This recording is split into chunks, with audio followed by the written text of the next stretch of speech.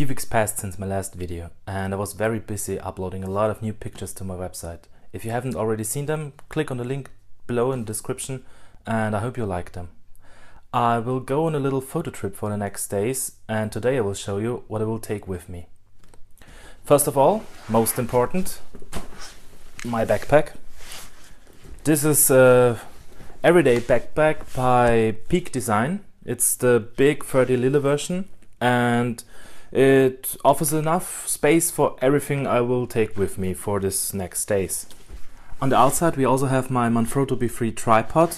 It's the non-carbon version, but it's still very light and very handy.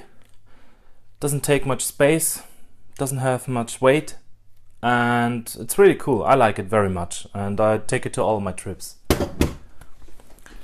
Also here on the strap there is the Capture Pro clip, also by Peak Design. This is very useful. This is a little plate you can just put on the bottom of your camera and then your camera clips in here and you can carry it around. Very nice, very handy, and I use this for my only digital camera, the Nikon D5300, which I use to film this video and also the video of my next trip. Inside the bag there is everything I will need. First of all, and most important for every analog photographer, film. I will take with me Kodak Ektar 100 film and Kodak T-Max 400 for black and white pictures. The Ektar 100 is a really great color film with very rich colors, and it is also great for scanning if you have developed it. The T-Max 400 is a very high contrast grainy film. I love it very much and I'm looking forward to shooting this. And there are also 3 rolls of a film I have never used before. This will be the first time ever I will shoot positive film, Fuji Velvia. I'm really excited about this. These 3 rolls are very expensive, but I'm sure the results will be worth every cent. Yeah, beside my films, 13 rolls, there are just 2 lenses I will take with me.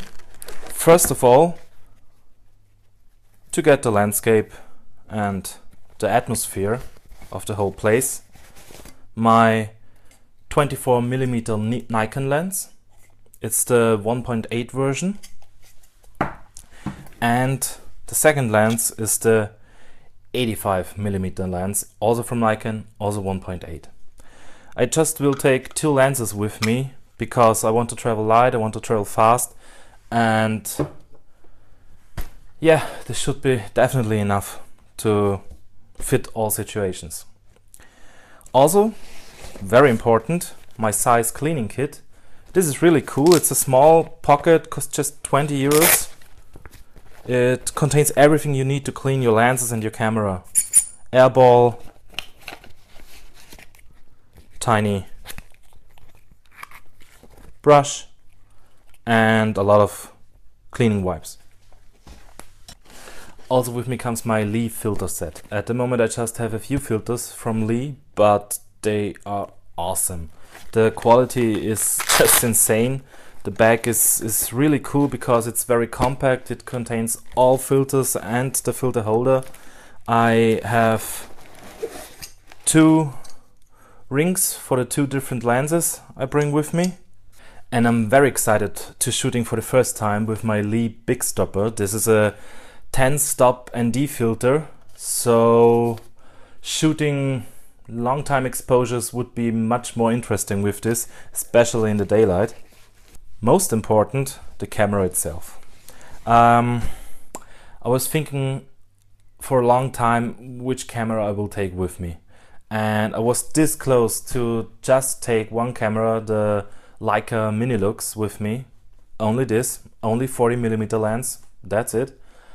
But there's one problem with this great camera, I can't put my leaf filters on it, and I definitely are going to take long time exposures on this trip. So there is a need for filters, and for this purpose I will take with me my Nikon F5. With the F5 and the 2 lenses I will take with me, I have everything I will need to capture the pictures I'm thinking about at the moment. The additional stuff I will take with me are, of course, remote control for the camera. I will need it for the long time exposure. Spare battery for the video camera, spare batteries for the Nikon F5, for the analog camera. Also very useful, and I would recommend to always take something like this with you, a small knife. You have a lot of tools on it, you have a sharp blade on it, and you can need it in a lot of situations. Very useful, my Anker battery pack. This little thing charges my iPhone, my Apple Watch, my Kindle e-reader for 8 to 10 times. It's very light and it saves a lot of space because I don't need the additional cables and charging stuff for the things. I really hope you enjoyed this video. These are the things I will work with for the next 3 days, and if you're looking forward to see where my trip will go, tune in for the next video. Bye.